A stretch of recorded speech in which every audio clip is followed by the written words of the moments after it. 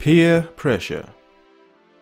Funny, isn't it, that one of the main insults we use against other men, or that men use against men in general, is to say, "You're not getting any, you can't get any, you can't get as much as me, your woman's not as fine as mine, you can't get women that look as good as mine.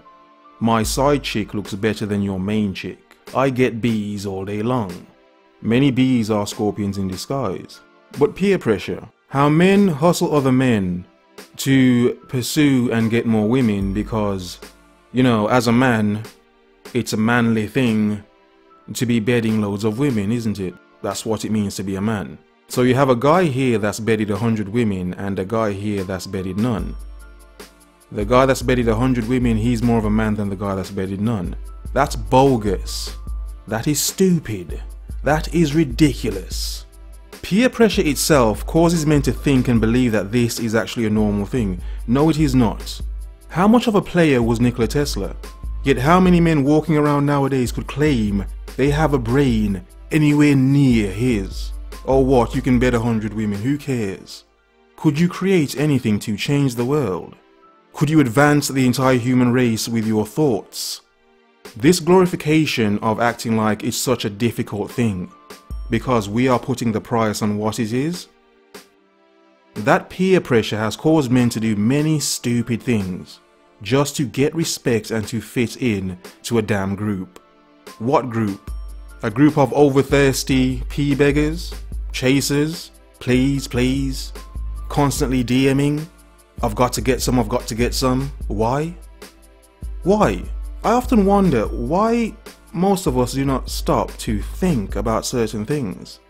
I don't understand why desire should just be so blind. For me, that doesn't make sense.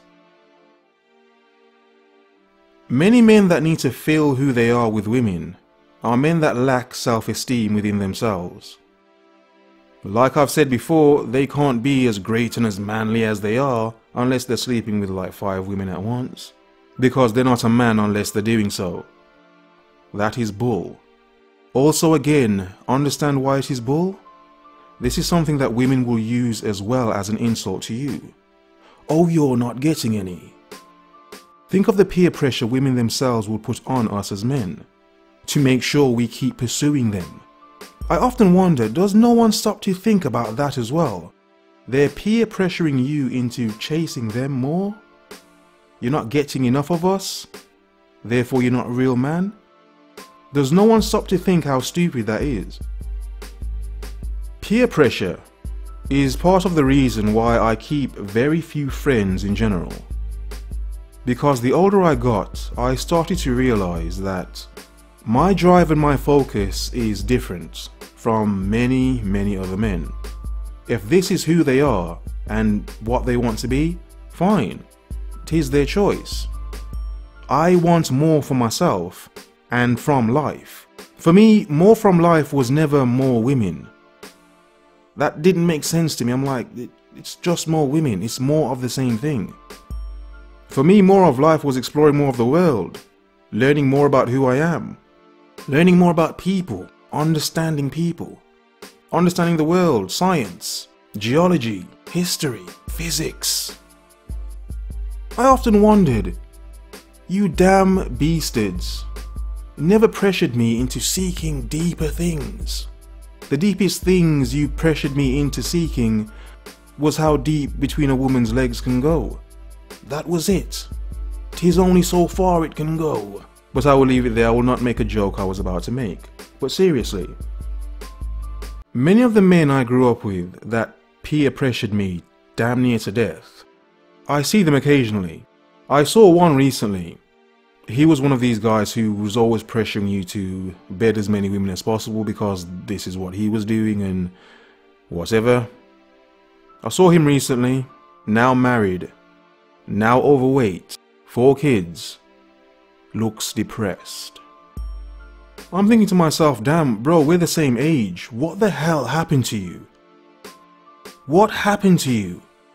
For someone who had so much confidence in this is how you be a man, why do you now look distressed and broken?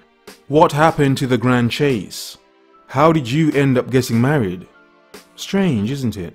How men would tell you, bro, look, I have my fingers, lips, and shaft wet constantly. I keep them wet because I keep women in my bed constantly. Okay. This is why many times in my life I've been like, bro, look, I'm gonna kick you off this pier, thus you can continue to drown in that wetness. So feel free to do so, it is your choice.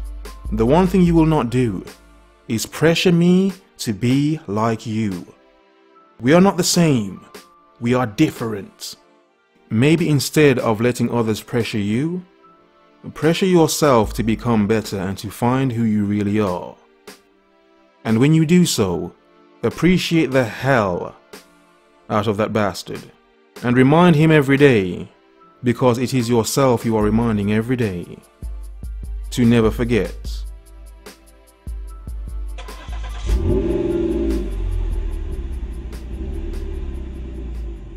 The world is yours.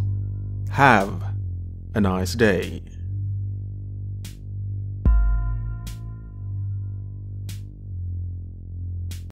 Hello. So I'm currently recording some more videos or editing some more videos, but there are some next to my head right here for you to watch in the meantime.